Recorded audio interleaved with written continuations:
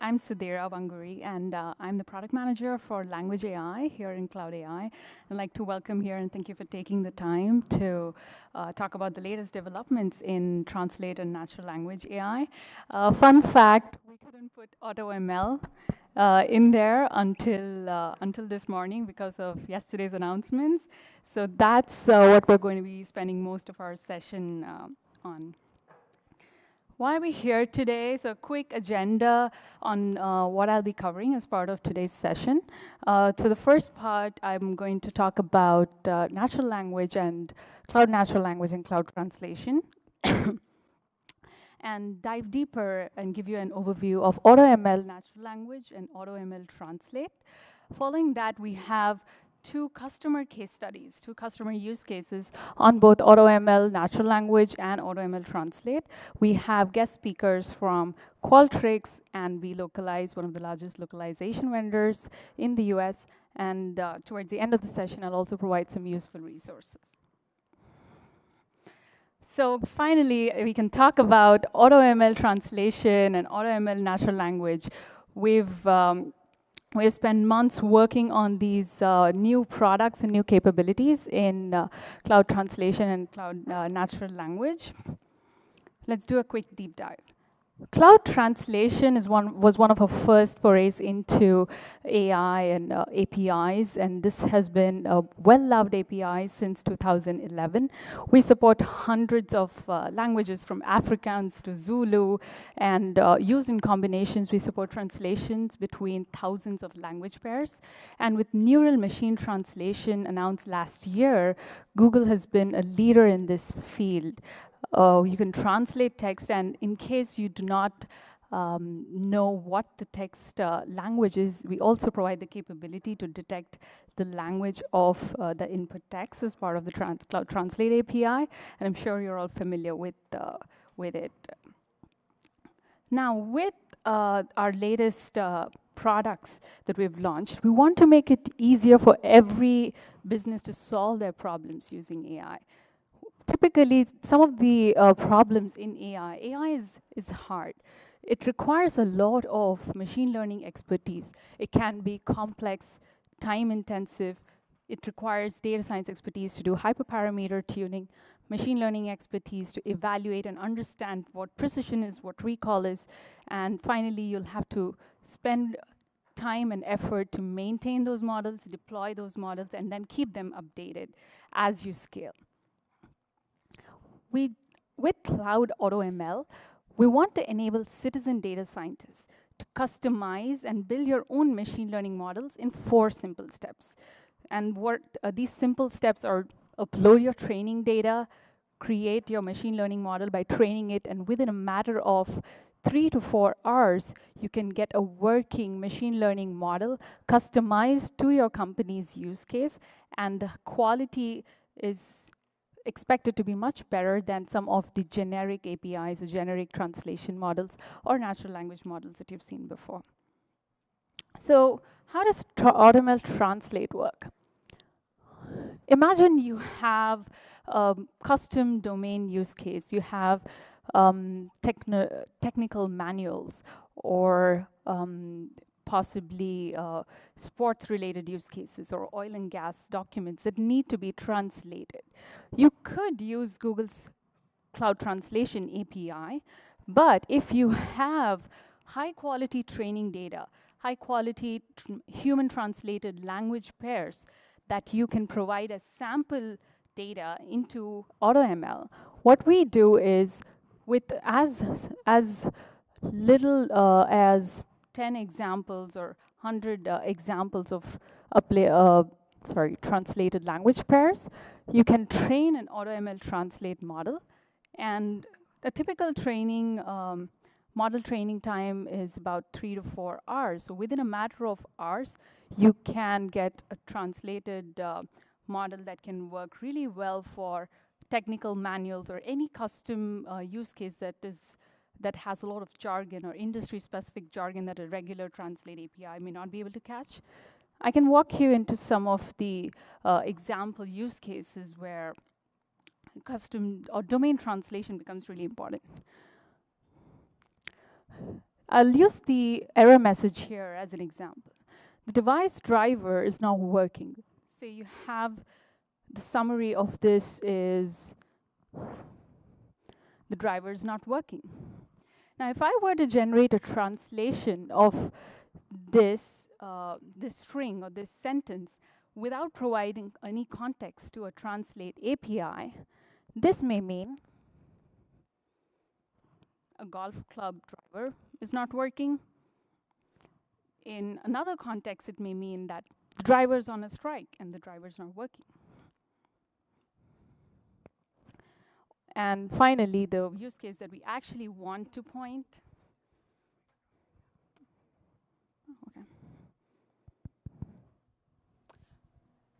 In another context, and the context that we actually want to point our machine learning model to, the device driver, in a technical context, the software driver is not working. I can point you to two more examples and more real-world examples where one of our customers we localize, who's going to come on stage shortly to talk about their use cases.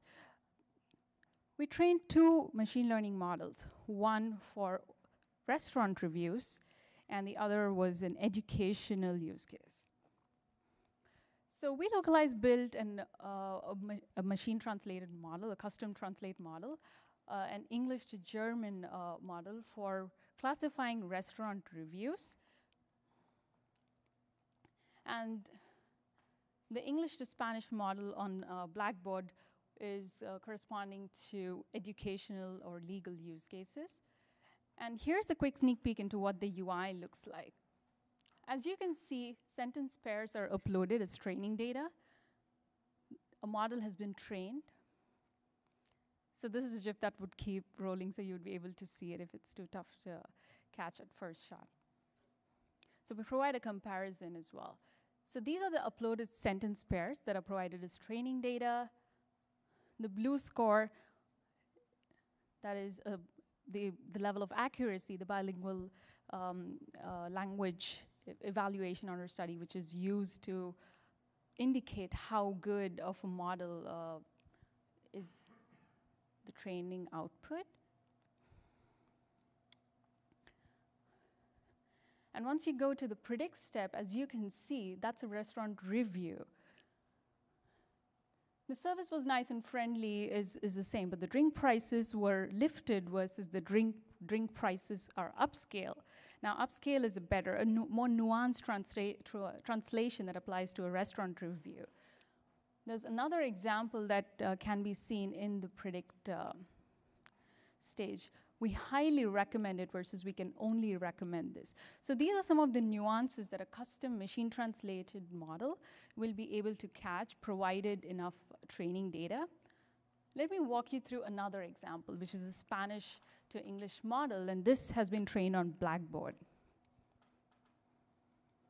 Again, as you can see, you are able to view the blue score, and that's the predict step. This was an educational use case. So the training data corresponds to a load of educational jargon. And in the predict stage, as you can see, graders versus qualifiers. So the qualifiers, the custom Google, the custom model versus the Google machine learning model, we see that qualifiers is not very specific to an educational use case, but graders is a better translation. With that, I would like to invite WeLocalize, Olga and Alex, who's been one of our alpha customers. Hi, everyone. So I'm Olga Rigova. I manage language services at WeLocalize, and managing machine translation at WeLocalize is one of my responsibilities. And Alex here. And I'm Alex Ganishevsky. I'm Senior Manager of Machine Translation and NLP at WeLocalize. Okay, so we'll continue. And I lost the clicker. I swear it was just here. So we'll continue on the subject of customization and how important it is for our industry. Maybe a couple of words about our company. We're the fourth largest global content services provider in America and seventh in the world. You can see some stats about our company. And using machine translation is essential for our industry because we're after two things. We are after translator efficiency, and we are after being able to provide raw machine translation services, customized machine translation services for our customers. So here are the industries that we service, and we trained AutoML translate models for all of these industries, but we're going to talk about examples from just two of the industries. So education, as we said earlier, look at the examples that we have. We have moderator FAQ converted from frequently asked questions by the moderator. Obviously, that's a much easier content to consume. We have created mashups, which is our customer proprietary terminology. And we have deadlines for national submissions, which is a corrected mistranslation. Now, next one would be translation for OpenTable. Now, this one, we're not sure if we're going to be post-editing it or we're not going to be post-editing it. So to make this decision, basically, we don't know yet, are we post-editing or not?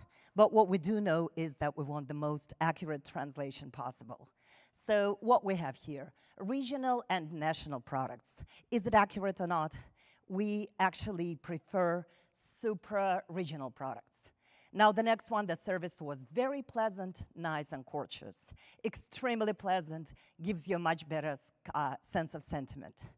And the next one, we can only recommend this, and we will definitely be back soon, compared to highly recommend, and again, you capture much better sentiment. Drink prices were lifted, compared to drink prices were upscale. Again, you have accuracy of translation here. And the next two sentences are just not accurate. Happy to return compared to gladly again. And highly recommend compared to can only recommend. Here, again, you're basically dealing with the actual mistranslation.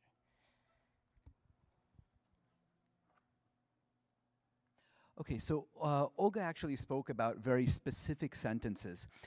What I wanted to talk about is how we would actually implement this more in a programmatic way, right? Because often we don't have the luxury of looking at individual sentences, and we need to forecast an entire program. So the way we do this is one of the numerous auto-scoring algorithms, the one that we use primarily for forecasting a program and forecasting kind of time to market and discounts, is called p-distance, which stands for post-editing distance.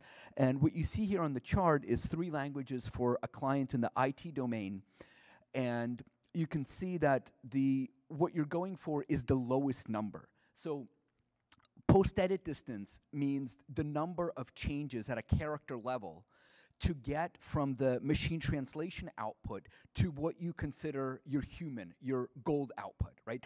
So the idea is the less changes you have to make as a translator, the more productive you are, right? The faster you are.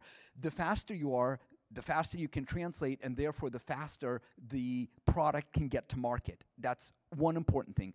Also, the faster you are and the more productive you are, the more of a discount you can give to a localization service provider like us, which we in turn can pass on to the client, right? So what you're looking here for is the lower the number, the better. What's really, really encouraging here are a couple of things. Number one, so the dark red, you can see that's Google AutoML translation. That's the lowest number, so that's the winner and the best P distance for the 3 languages presented, right? And you could see for French that that number compared to second place, the difference is 3%, right? In the case of Russian, it's also 3%. So you'll see another example where it's even more drastic. So one takeaway is Google AutoML translation wins. What's also curious is second place is Google Cloud Translation. So Google Cloud Translation is already very good, and Google AutoML Translation is even better and has those lexical choices that Olga mentioned. The last thing that I want to point out is you have 6 contenders here, but you'll see that for Russian, there are only 4 contenders. That's actually not a mistake. That's on purpose. And the reason for that is two of the competitors that we looked at simply didn't even have this language to score in the first place. So that's kind of another reason why we found Google AutoML translation to be so powerful, the rich coverage of languages that some other competitors simply don't have at all. So let's take a look at another case. So this is also IT domain for another client, another Fortune 1000 client. And so what we often do is we look at auto scoring, which is very cheap and efficient to do, but we also measure human evaluation. So we'll take some sentences as a sample, and we'll have a human being look at them and adjudicate them based on a level from 1 to 5, right? Scale of 1 to 5 with 1 as the worst, 5 as the best, right? And the idea here is we want to see to what degree this lines up with the patterns that we're seeing from auto scoring. Right? And here again, you see a similar situation. So what we're looking for is usability on a scale from 1 to 5. Usability means to what degree are the sentences understandable and actionable. And there are two use cases for this. One is you might want to do just raw machine translation, as Olga was mentioning with OpenTable. So it's going to come out with raw machine translation. That's it. It's not going to be post-edited at all. So we need to figure out how good this is because no one's going to touch it. The other scenario is post-editing. So we're going to post-edit this up to a human level. And again, the better the initial quality is, the less we have to post-edit, the more productive we are, and the more discounts we can give, right? So what we have here is a table that shows 100 sentences that were evaluated in these various competitors, right? On a scale from 1 to 5, it's an aggregate score, and what you'll see across the board for all of the languages is that Google AutoML came in first. Sorry, so in this case, 5 with... Here, number 1 means that it finished in first place, meaning it got the most 5s. So sorry about that. So it was on a scale from 1 to 5, but these are basically ranked. You know, number 1, Google AutoML translation is the best, and number 6 here is actually the worst performer. So sorry if that was confusing. So the things that I want to mention here is that you see that Google AutoML translation was the best in all of the languages. And you see languages here that span Romance languages like Spanish and French, which are relatively easy grammatically, to kind of mid-tier languages, more complicated grammatically like German and Russian, and finally Asian languages like Korean and simplified Chinese, which are particularly difficult and where we've seen the greatest improvements on neural. And again, the other thing here is that Google Cloud Translation came in, of the 6 languages, it came in number 2 twice and number 3 three times. So again, we kind of see this picture of Google Cloud is very good to start out with, but when we train it, Google AutoML translation clearly comes out on top. And this actually dovetails very well, again, with the post-editing distance for these 6 languages. So here, the gray bar, again, we're looking for lower is better, right? Because less edits that you have to do. So the gray bar, the one that's lowest for everything, is again Google AutoML translation. And you could see when you look at second place, often second place is green, which is Google Cloud Translation, and the other ones are far, far worse, right? And you could see that the difference between the gray and the green is already fairly significant. So again, we're seeing this picture of very, very good quality when we train AutoML translation. And as Sudheera said, we can basically get these models back in 3-4 hours and start benchmarking and rolling them out into production immediately. And maybe I could say a couple of words about the edit distance. As I said earlier, if in case of OpenTable, we don't know if we're going to be post-editing or not going to be post-editing, in case of Blackboard, for instance, we do know for a fact that we are going to be post-editing. And edit distance is our core decision-making factor when we know how we're going to be negotiating with our client and how we're going to be negotiating with our translators. So basically knowing what we get for edit distance is the way that we're basically going to be, that's the way we're going to be structuring our business conversations on both sides of the equation. This is why it's the key metric for us. Thank you very much.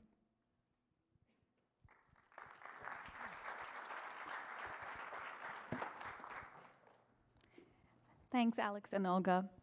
Moving on, I'd like to take you into a product walkthrough of Cloud Natural Language API and then dive deeper into AutoML Natural Language, one of our newest product offerings. Cloud Natural Language API that's currently in GA currently supports 4 different features. Entity extraction, assume you'd like to extract some keywords or phrases from a text passage. Sentiment analysis, how positive or negatively biased a certain article is, what's the sentiment of, say, a user review. Analyze syntax, say you'd like to get into the linguistic details or the parts of speech of a certain text passage. What's a noun, what's an adjective, so on and so forth. And finally, classifying content.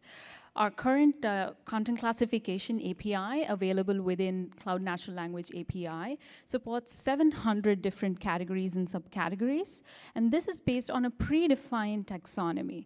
This taxonomy, this content classification API is trained on massive volumes of Google data, and it's highly suitable for various categories. But what we've had our customers ask us is to customize these categories to their own use cases. Imagine an oil and gas customer or a healthcare customer or certain, again, technical data where these classifications or labels or categories are very custom to an enterprise use case. User reviews, customer feedback may need to be classified to, let's say, there is a flight survey experience that needs to be categorized into ambience and service or food, so on and so forth. So these categories may be very relevant and specific to a certain enterprise use cases, a certain domain. And there may be use cases where you can squeeze more accuracy out of the content classification API. So that's one of the primary factors for us diving deeper into AutoML Natural Language. And the first feature that we've enabled as part of AutoML Natural Language is custom content classification. Now, how does this work? Again, similar to AutoML translation, customers can come in to AutoML with some amount of training data.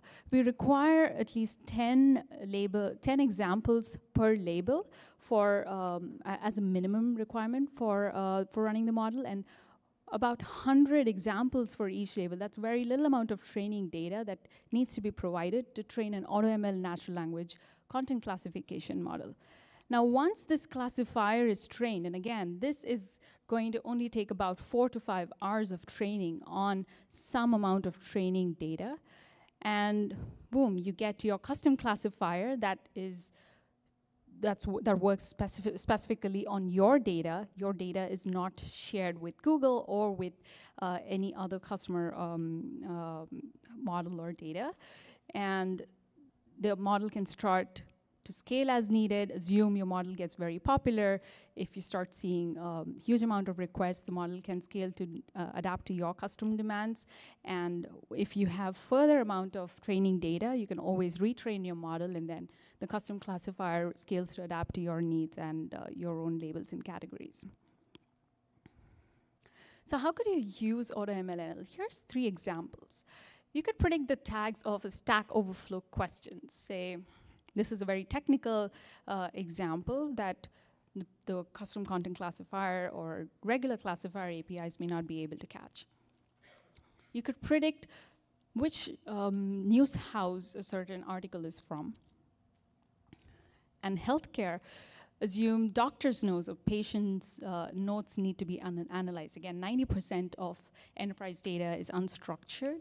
So given an input of healthcare specific terms, you could provide the model some training data to tag symptoms to certain diseases, and the AutoML classifier can start predicting based on this custom use case. Behind the scenes, what do we do? Again, if you know, throughout this experience, we did not talk about hyperparameter tuning. We did not talk about anything other than just training your data, clicking on train, looking at evaluation metrics. If the model's good, great. Then if the model isn't, you provide more training data or tweak the model to your specific use case, and then you run predictions. Behind the scenes, we mimic a data scientist, what a data scientist would do to generate the best model for your use case. We kick off multiple pipelines, multiple Google models, and we surface the best model for that specific customer data set. It's abstracted from the customer which parameters need to be tuned, which model to be used. We do all the heavy lifting behind the scenes, and you see the best model that gives you the highest precision and recall for your use case. We've seen a lot of customer excitement for AutoML. We've been in alpha for a while, and we've had a lot of customers, one of whom is going to talk in a brief while, Qualtrics.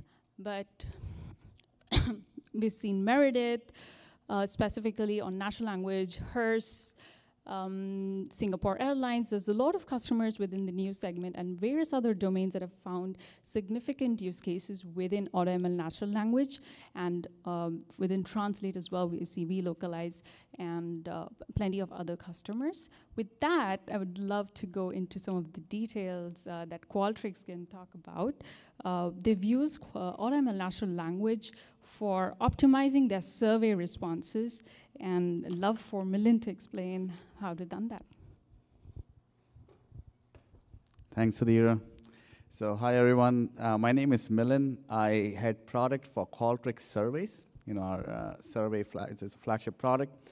And what I'll do is I'll talk about the problem that the survey research industry is facing. We'll talk about the solution, and then we'll look at, under the hood, how we implemented that solution. We'll also show you some cool demos. So with that, what's the problem you're trying to solve? So at Qualtrics, we get every year, we send out more than 200 million plus surveys. We have billions of survey responses, and the problem is that, and this is just across the survey research industry. In fact, you would see better numbers here, but 85% or more of surveys are just not completed. And I'm sure you can all relate to that, who loves taking surveys. And there's a reason why that's the case. More often than not, the questions that people ask in surveys are just plain wrong. They are not relevant questions. They are not worded correctly. And often that means that it results in invalid data. First of all, you'd be lucky if people would complete the survey.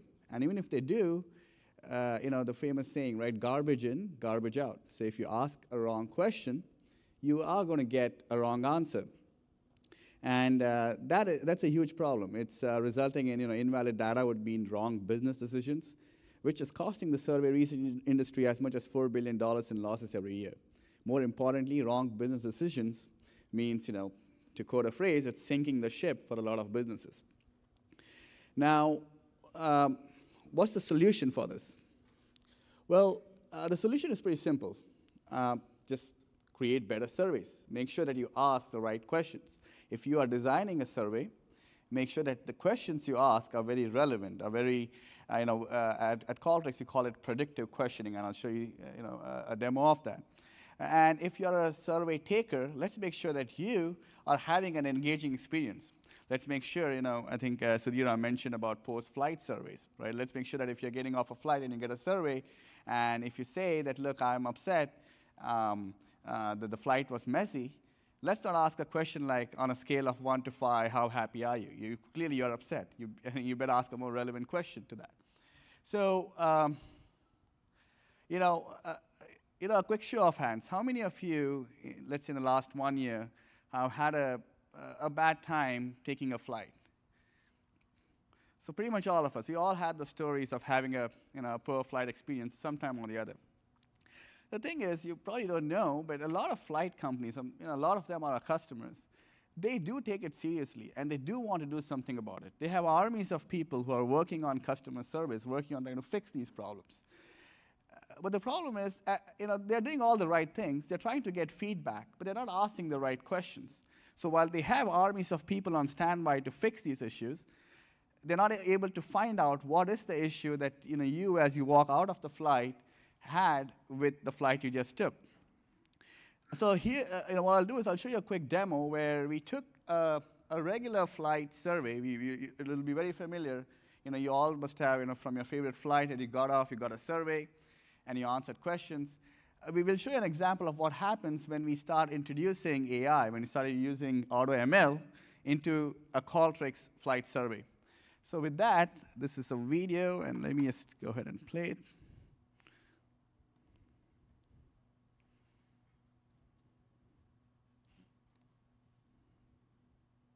Hold on, sorry.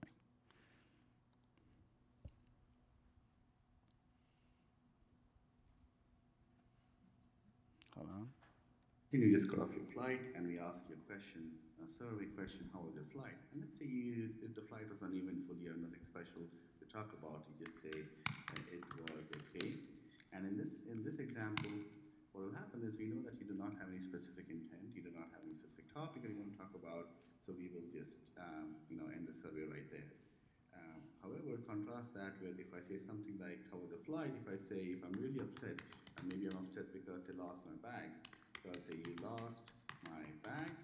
Now in this case, we know that you're not happy, and secondly, we also, thanks to the AutoML APIs, know what specifically you're not happy about.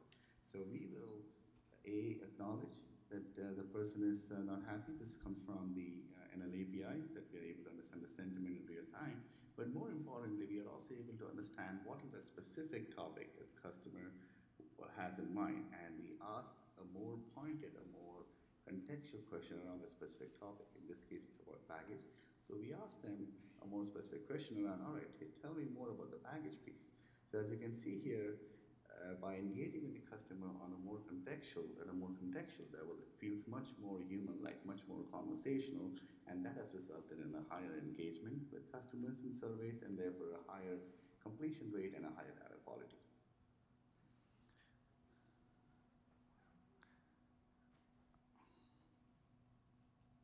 All right, so with that, hold on a second. Trying to move to the next slide here.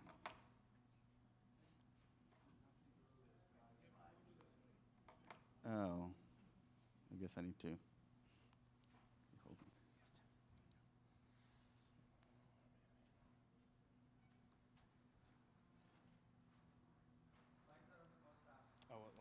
Oh, I think it went to there.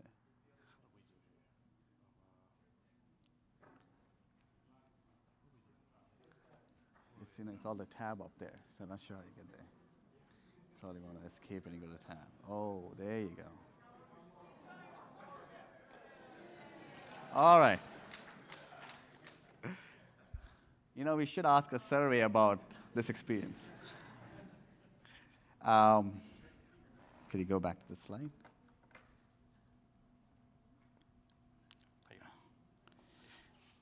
All right. So go back a few slides. So, actually, that's a good segue to now. So this was the experience that we could enable, where, as you can see, it was much more engaging. We were, much more to the point. The questions that we asked were much more relevant. And let's take a look under the hood on how we made that happen. So, I think as Sudheera mentioned on how the technology works, what we did was we took a few of these responses for one of our customers, when people give feedback after a flight, and we started labeling them, right? We labeled them with a certain purpose in mind. So, this company did have a team working on flight cleanliness. So if somebody said that the flights were, the flights were messy or flights were not clean, we labeled it as a cleanliness issue. If somebody said that the flights, talked about that the prices were too expensive or the flight was unaffordable and so on, we label that as a pricing issue because there is a team that our customer has who works on pricing. So firstly, we labeled a bunch of responses. After that, we trained the model on those very responses. And it did a pretty good job. It had a pretty high precision and recall. And we also tested that by checking how good it is in predicting what is the issue, what is the category when somebody types a response. So, in this case, somebody, this is a response where someone said, you're asking me to pay for even the smallest things, which were at one point free in a flight. Well, AutoML did a pretty good job of saying, well, this is a pricing issue. So in a real survey, it would mean that this would get routed to the pricing department in the flight company. And now, once this was done, we used Qualtrics to help make a great survey. So for example, we have this product expert review. What it does is it will be able to predict what is the right question. If you're creating a survey, what's the right question you should be asking, and guides you on how to ask that question.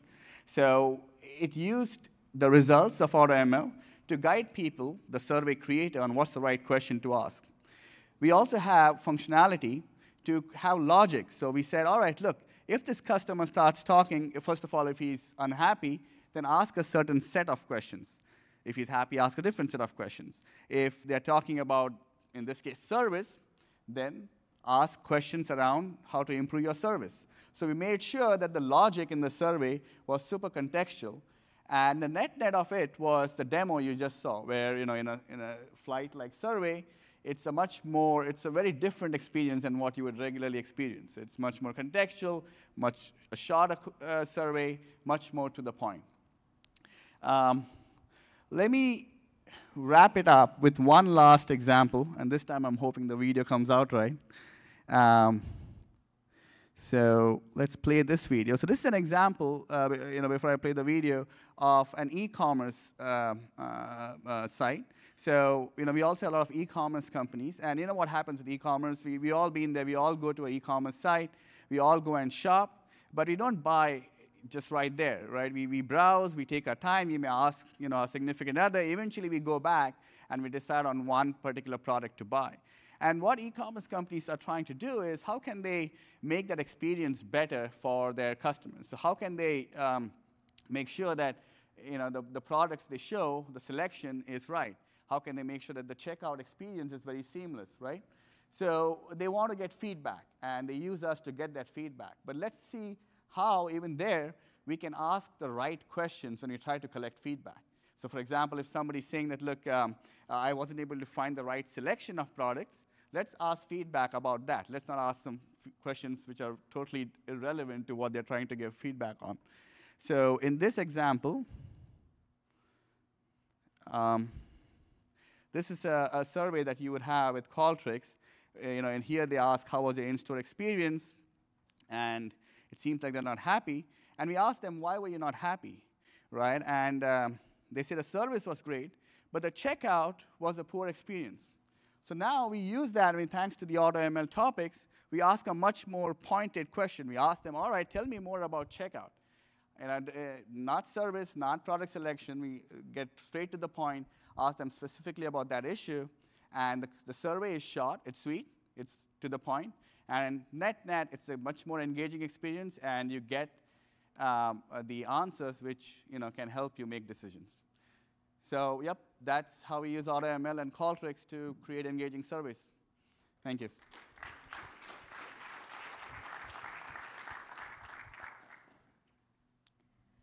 Thanks, Milind.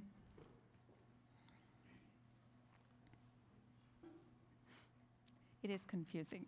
I can imagine why.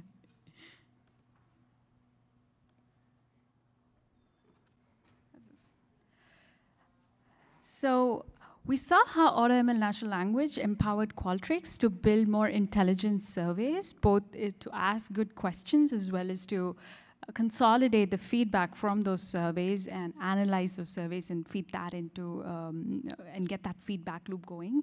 That creates a virtuous cycle of data-driven decision making. This has also, AutoML natural language has also been helping a lot of customers in the news domain. Hearst newspapers, for instance. Let me tell you a little example about how Hearst use AutoML natural language to build their own custom classifier. News organizations typically have a large repository of ephemeral content as well as evergreen content. By evergreen content, I mean articles that can be resurfaced over and over again to customers that have these articles have a longer shelf life, and they can be fed into recommendation engines. They can be used to personalize and increase the engagement of these websites. So Hearst built a custom classifier, and again, ephemeral content versus evergreen content. If you were to tag news articles with these two labels, any regular classifier would not have these labels in the first place for you to go ahead and build on top of this. This would require a lot of manual model building process. So within a matter of a couple of days or hours in AutoML NL's case, Hearst was able to load some amount of training data, provide certain articles that were manually picked and tagged by their editors as ephemeral content versus editorial evergreen content. And with that custom classifier model that they got, and natural language typically takes about 4 to 5 hours based on our internal tests. So after 4 to 5 hours of training, the custom classifier model was able to predict with accuracy in the high 90s whether an article was ephemeral or whether it was evergreen. Now Hearst is able to use that, and they're ready to deploy this model into production to start to build recommendation engines on top of this model. They're also trying to optimize using AutoML NL, the foundation that they've built with the AutoML NL custom classifier model to improve their ad systems. So that's the power of AutoML natural language. A simple process of building a custom classifier can provide huge cost savings, automate physical processes, and enable use cases that weren't possible before. To quickly summarize, if there was one key takeaway from this session on both AutoML natural language as well as AutoML translate, high accuracy customization and easy to use machine learning models. These are the key value proposition that we would like to summarize the AutoML NL and the AutoML translate products with. If there are any further questions, I'm happy to take Q&A right after the session. We'll be right outside. There's also a couple of T-shirts I would like to give away, but thank you so much for your time today. There are more resources here. Cloud Translate, the landing pages, there's documentation, there's also some getting started tutorials, and quick starts available for your use. Thank you.